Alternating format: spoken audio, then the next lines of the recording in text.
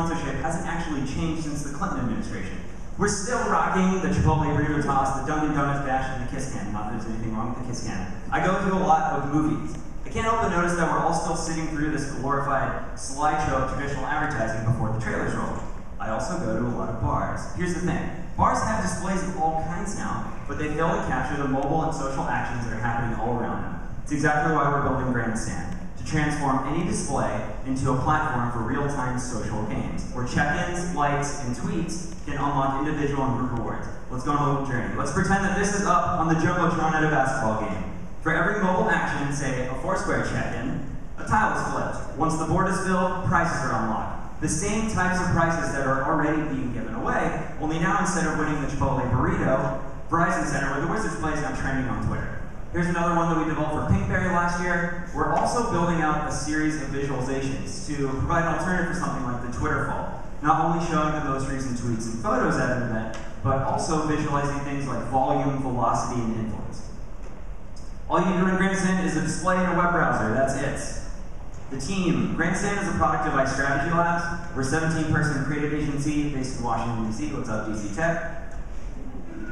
So the big opportunities we see, I touched on some of them: movie theaters, sporting events, the long tail, bars, restaurants, coffee shops, retail. What's next? Figuring out what the free version of Grandstand should look like. We just started a new program for Hilton Worldwide, where we're sitting right now, finally integrating our aptly named experiment, social machines, where these same mobile inputs allow you to pop open refrigerators. We just did this for GE, shoot off fireworks, or other crazy futuristic stuff. Thank you very much.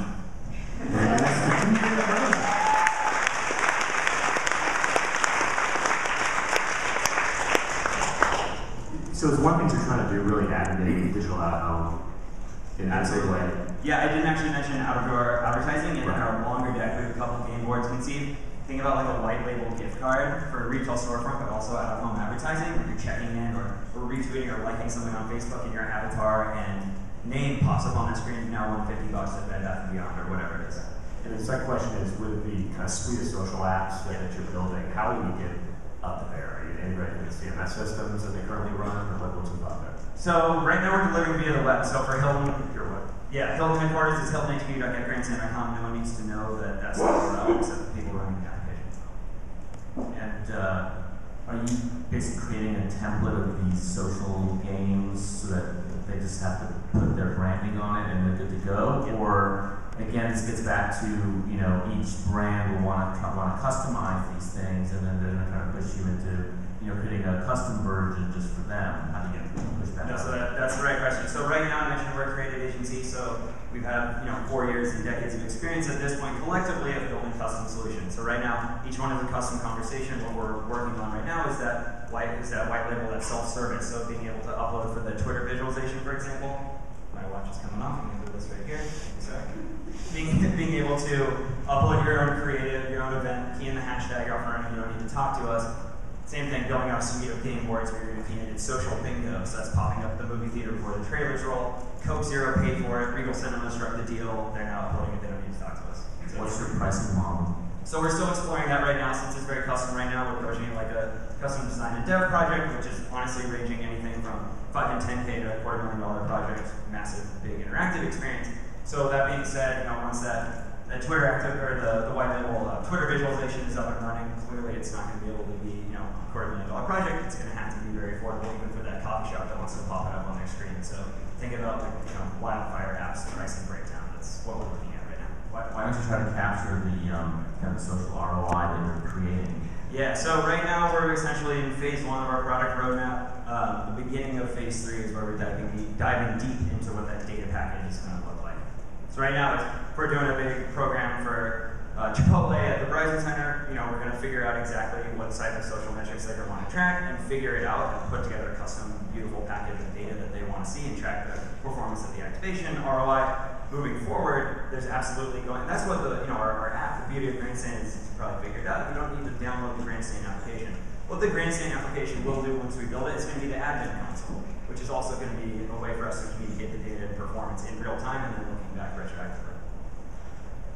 There are a lot of companies that are in the gamification of data or visualization of data, and I'm just wondering, in terms of strategy, what strategy do you have to keep ahead of the game? Yeah, so we're Yeah, so we're sprinting right now. I mean, we're a creative agency. We're very lucky to work with some of the biggest brands in the world. So we're, our initial customer pool are our current clients. So we're able to talk to big sports teams and major brands, major consumer-facing brands who are ready to do something new at that basketball game or at the movie theater or whatever it is. So honestly, it's the good old classic first mover advantage. And then after that, I mean, I would say that the space is much more crowded in terms of the data visualization and the Twitter visualization side of things.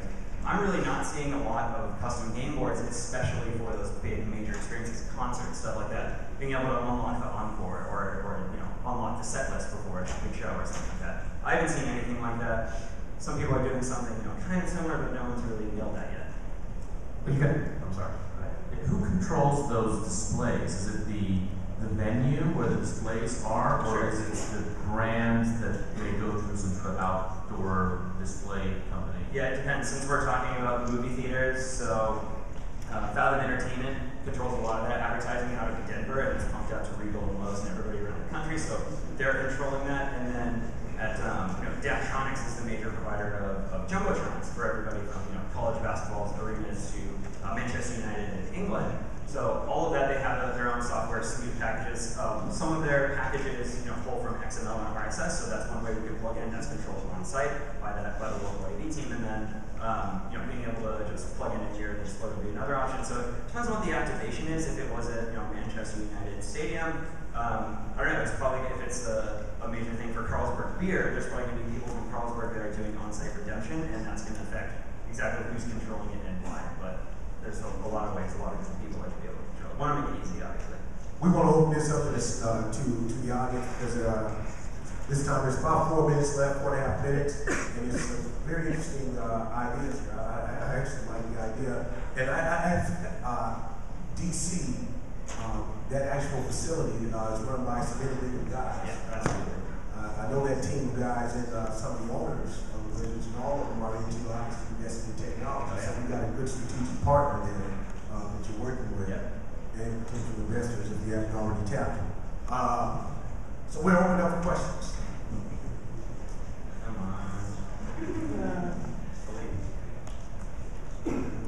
So who controls the gateway right now to the movie theaters relative to the advertising distribution into the theaters? So you should like Fathom Entertainment. They also do the live events. They control so much of that market, and it's all out of Denver, which is great for them. Otherwise, independent theaters would also be an excellent way to go. Where you obviously work directly with them, but talk to Fathom, they've got it. So that's be a great partnership for us. But obviously, they want to provide the platform. You want to sell ads against it. If it's social bingo, Coke Zero can brand the whole board, or if you're unlocking 25% off the concessions, maybe you raise ads. I don't care. We're just going to sell the platform. You know what's really, I think is effective is that there's a new behavior that has been ingrained in the past 5 years. It's happening right now while we're doing this. While we're doing this, Accelerator, everybody is still texting, interacting. This behavior is ingrained in us now. So to be in a basketball event, and the reason why basketball games, if you're there now and you notice, they actually play music while the game is going on and the ball is moving from one end to the other. The reason why they do that is because they know that just to watch the game in itself, even though we all love the game, it's not enough to keep you engaged. So they give you background music down from play to play. So to offer, to further the experience and for you to tap into this new learned behavior of engaging, give us something else to do. Certainly as a sporting event, a winner. It's a space, and obviously then you deal with the brands and monetize it, but it's a behavior that you tapped into and you have a good idea. I think the best validation we got was from the marketing and head of digital for the Oklahoma City Thunder, who really said, we've had the same brand partners for 4 years, McDonald's and Chick-fil-A and all that stuff, and we're doing the same activation for 4 years. They're all coming to me at the same time saying, we want to do something different this year and we want to do something social. 400 people check in at a sporting event, who cares? It's not actually doing anything. I might have I might be investing in that company you're taking a shot at. But it's true. There is something that needs to be done. So, next question. That's true, though. They're just sitting there with nothing to do in certain cases. All right, so. If there's time. Okay, so being that you seem to be very connected to sports, And so a big thing, as Hammer have just stated, that during the game, like, people can kind of lose it a little bit. And as you've seen with news, like the tickers, where there's constantly information going, wall of stories going on. Have you considered like picture-in-a-picture or running like a ticker? So when you, I'm a door guy and I work at a bar, and sometimes, and like, so people could have the sports on. Is that something? Yeah, absolutely. We've talked about the Twitter ticker and some of the visualizations, also game art. So yeah, the Jumbotrone's great, but the better play might actually be on the screens at the suite level. So you go between, like, walking around a university or a bar, there's so many of these, like, beautiful, 45-inch LCDs just stacked up there, and they're showing, like, static logos on rotation. Like, who cares? You. We're done. All right, there you have it, grandstand.